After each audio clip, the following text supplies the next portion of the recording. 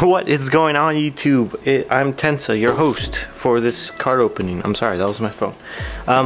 Yeah, so we're doing another opening. I have this crate to the right of me, and it's just filled with Burning Shadow Dollar Tree packs, which I'm sure you guys, if you guys haven't seen the video, we unboxed 500 Dollar Tree packs. And I want to do 15 today, because we got to make these packs last. So that's 5 there. Then that's 5 there. Then we just need 5 more. I'm pulling these at random. I really don't know the order of these, so complete random. So here's 15 packs of Sun and Moon Dollar Tree packs. I'm pretty excited to open these because we are doing the hunt for the hyper rare Charizard. That is it, the secret rainbow rare Charizard. And these packs only have 3 cards per pack. Oh, Ralts, that's a sweet one. So 3 cards per pack. Tangela and a Bouffalant. Alright, 3 cards per pack. There's really not much we can anticipate from these packs. If we pull something good, we pull something good. Usually it's not good. Caterpie, Bruxfish, that's a rare, so that's not bad. And then a Plumera trainer card. I'm telling you guys. So the first 5 packs, we're hoping for something good. Esper in the front.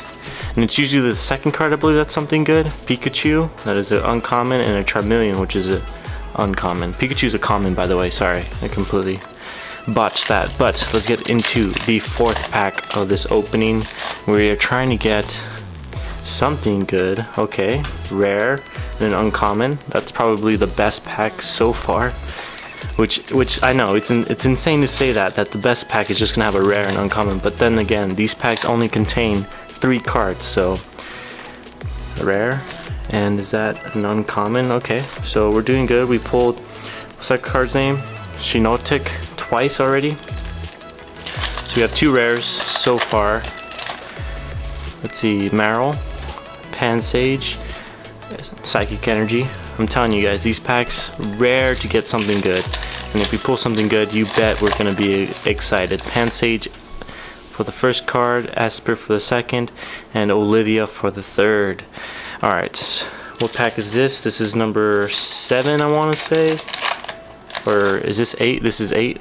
Noibat, Tangrowth for the rare, and Sophocles for the uncommon. Okay, not bad. We're not doing good. We're not doing good, but we're also not doing bad. We pulled a couple of rares from it, and we are hopefully gonna pull something good from these 15 packs. Po-Town. Alright, Po-Town. Let's see. What can we get? Hoot, Tangela, Water Energy.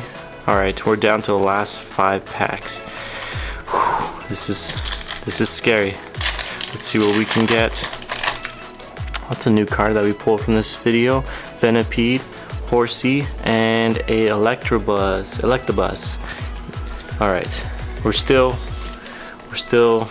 not doing good. We haven't pulled any kind of secret rare, as you can probably tell.